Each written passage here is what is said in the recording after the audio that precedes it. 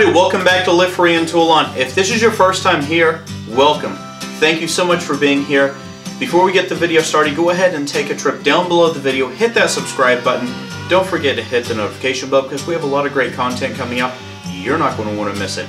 If you're returning, thanks for joining us again. We have a great subject today, and that's on the new Ryobi batteries. These batteries are great. They have great new high-vis battery level on them, but there's one huge downfall, and that's this right here. They slide. One thing that they don't have on these batteries is the rubber overmolding like they did to the old batteries. Let's take a look at an old battery. This is the older style batteries. Let me show you the one big thing about it. I'm going to press it. So the rubber overmolding doesn't only protect it from sliding, it also is impact resistant as well. So if you drop it, it's not going to have as much damage on it. But here, there's absolutely no rubber overmolding on here. I like to protect my tools. I know you like to protect your tools. So I've been doing research, I've been testing things out, and I think I have the best solution for this problem. And that's this stuff right here, Plasti Dip. Now this isn't the stuff that you spray on your cars. This is what you put on the handles of tools whenever you rip the handles off, like your crescent wrenches or something like that. You actually just dip it in here a few times and then you let it dry and you have a whole new grip. Now this is Plasti Dip. It's rubberized. It's not going to crack and do all that stuff. It's not going to dry up and become a skating rink like this. It's actually going to provide impact resistance, and it's going to provide it, or it's going to stop it from moving as much too. So let's go ahead and jump into this. I'm going to zoom in just a little bit. We're going to make this a pretty quick video, and hopefully I can prove to you that you can protect your tools for $7, all of your brand new batteries, and you don't have to worry about it. Okay, so I've set up two pieces of wood because you're going to need this to stay upside down just like this, and this is going to provide a really good area to work on.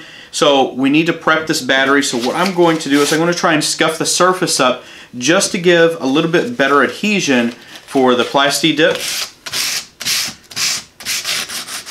So I'm just going to scratch the surface. You don't have to sand it down completely. Just scuff it up to give it something more than just a smooth surface to adhere to. You're not going to go crazy with the Plasti Dip, so don't worry about that either. We're going to put a nice even coating. You don't have to sand the entire battery here. Okay, so we have the batteries ready. So this is really...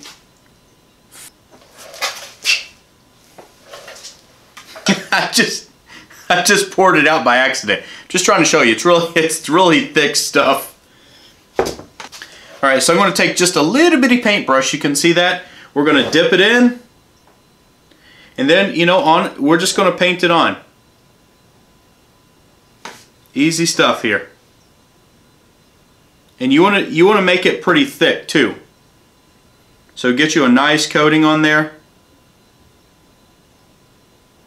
Make sure you're on a flat level surface, and you want an even coating too. So make sure once you get it on, you actually spread it out. Now pay attention to these little knots right here. Make sure you coat these because this is all part of it. Not just the sides, you got to do the fronts, the backs, the sides, everywhere. Make sure you coat all the way to the edge. Now this says that you need to let this dry or cure for 4 hours. So make sure that you do follow the instructions and you do follow that. You don't want it to peel. If you want to put more than one coat on here to make it thicker, wait 30 minutes and you can come back and put another coat on here.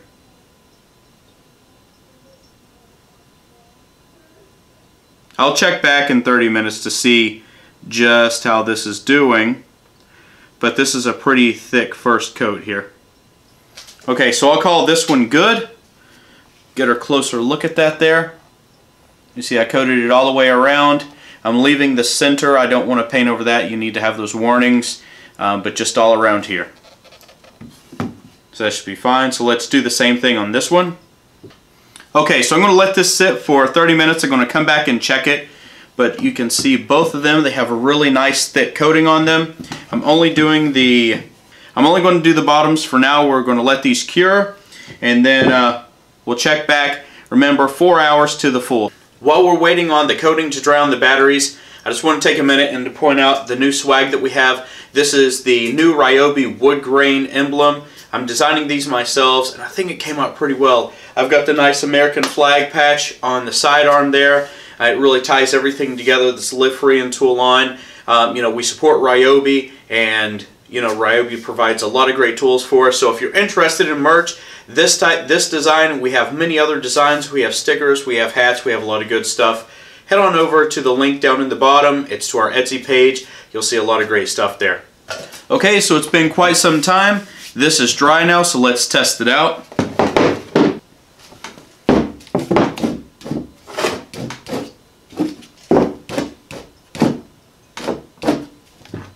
So they're not moving. It's actually doing its job, so the rubber's really holding well. This is the original battery. It has the rubber overmolding. So you can see it moves just about the same now because it's got that grip. You know, when you collect dust, you're going to have to wipe it off just like anything, but I can say between the two, you know, it's actually doing a little bit better, but of course it's brand new. So I would say this is very successful. You could put more layers on here, but you can actually just take a look. You can't even really tell that you put the coating on it. It's leveled out, it's flattened, it looks great. And take a look at this one here. So you know, I think it looks good. It doesn't really stand out, which is super nice. One other thing, just add more layers if you want to, but this is more for skid protection on your single thicker layer. More layers, you know, you're never going to get it as thick as this unless you unless you just make it a big gob on there. Okay, everybody, so that's it.